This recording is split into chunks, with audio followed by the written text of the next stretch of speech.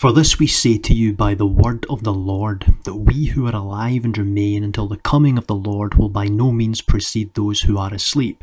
For the Lord himself will descend from heaven with a shout, with the voice of an archangel, and with the trumpet of God, and the dead in Christ will rise first. Then we who are alive and remain shall be caught up together with them in the clouds to meet the Lord in the air, and thus we shall always be with the Lord. To support a future coming of Christ, we need to explain why Paul's message is not relevant to his first century audience, and why Paul's telling them the dead Christians 2,000 years or more in the future will not miss their reward at the coming of the Lord. But to do this is an exercise in absurdity. The living of Thessalonica are not asking Paul if the dead who will die for the next 2 millennia will miss out. They are asking Paul if their dead, their first century relatives and brethren who they love, will miss out. Paul then consoles them, assuring them that their dead will not miss out. We who are alive and remain until the coming of the Lord will by no means precede those who are asleep. By this we know unequivocally that the Thessalonians were not, they were not expecting to be long dead before the coming of the Lord. It's obvious that they were expecting this, the parousia, the second coming, soon. Hence their concern for their dead missing it, and not themselves. This is the only way to make sense of Paul's consolation. We who are alive and remain shall not precede those who have passed away. Short of employing our own flavour of eisegesis. Nowhere in the New Testament will you find the smallest hint that there's this far, far off fulfillment. Conversely, what you'll find is that every book of the New Testament unambiguously insists upon a first century fulfillment. To divorce this scripture from its context and insist Paul is saying something other than what he is literally communicating ought to play in your conscience. For the Son of Man will come in the glory of his Father with his angels, and then he will reward each according to his works. Assuredly I say to you, there are some standing here who shall not taste death till they see the Son of Man coming in his kingdom. Here we read that the time of the resurrection and judgment is at the coming of the Lord Jesus Christ and his kingdom. And more, I charge you therefore before God and the Lord Jesus Christ, who will judge the living and the dead at his appearing and his kingdom. That sews that up very nicely. Because you have taken your great power and reigned, the nations were angry, and your wrath has come, and the time of the dead that they should be judged, and that you should reward your servants, the prophets and the saints, and those who fear your name, great and small, small and great, and should destroy those who destroy the earth. When Jesus said, for the Son of Man will come in the glory of his Father with his angels, and then he will reward each according to his works, assuredly I say to you, there are some standing here who shall not taste death till they see the Son of Man coming in his kingdom. He was literally, contextually, necessarily saying that the resurrection would happen in the first century.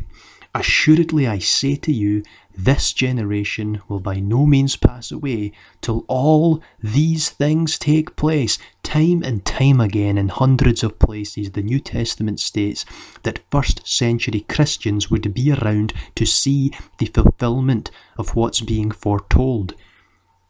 Behold, I tell you a mystery. We shall not all sleep, but we shall all be changed. Who is Paul telling a mystery, and who shall be changed? Who is Paul writing to? Who were the recipients of this epistle?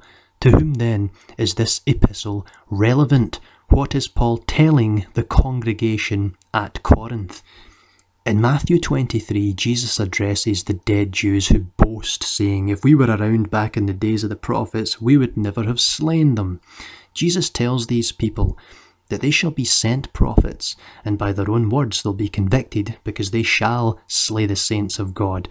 And in fulfillment, Paul writes, who killed both the Lord Jesus and their own prophets, and have persecuted us, and they do not please God, and are contrary to all men, forbidding us to speak to the Gentiles, that they may be saved. so as always to fill up the measure of their sin, but wrath is come upon them to the uttermost. That on you may come all the righteous blood shed on the earth, from the blood of righteous Abel to the blood of Zacharias son of Berechiah, whom ye murdered between the temple and the altar. Assuredly I say to you, all these things will come upon, drum roll please, this generation. Here Jesus is stating that all the righteous blood of all the martyrs, even from the beginning of creation, would be vindicated within his generation. We must catch the power of these kind of statements because there's so many of them, and to miss them is to miss the message. They will give an account to him who is ready to judge the living and the dead. For this reason the gospel was preached also to those who are dead, that they might be judged according to men in the flesh, but live according to God in the Spirit. But the end of all things is at hand. Therefore be serious and watchful in your prayers. Here we read Jesus is ready to judge the living and the dead, and how the end of all things is at hand. This fits perfectly with how I read the words, we who are alive and remain. It's contextually sound and prophecy fulfilling. There is no justification to ignore the first century context of this, and every reason to take it seriously. For the time has come for judgment to begin at the house of God, and if it begins with us first, what will be the end of those who do not obey the gospel of God? Again, the first century audience of believers are told, the time has come for judgment to begin with the house of God. Peter is talking about the judgment, the end of all things. Jesus and Paul speak of its imminence, and John tells his audience they're in the last hour. Nevertheless, I tell the truth. It is to your advantage that I go away. For if I do not go away, the Helper will not come to you. But if I depart, I will send him to you. So the apostles, guided by the Spirit of truth, informed their audiences that the fulfillment of all things was upon them, just as Jesus said. Paul, under the direction of the Spirit of God, told the Thessalonians, for this we say to you by the word of the Lord, that we who are alive and remain until the coming of the Lord will by no means precede those who are asleep. This was a trustworthy consolation given to the Thessalonian believers through Paul by the word of the Lord. Paul states unambiguously that this message is to you, the Church of Thessalonica.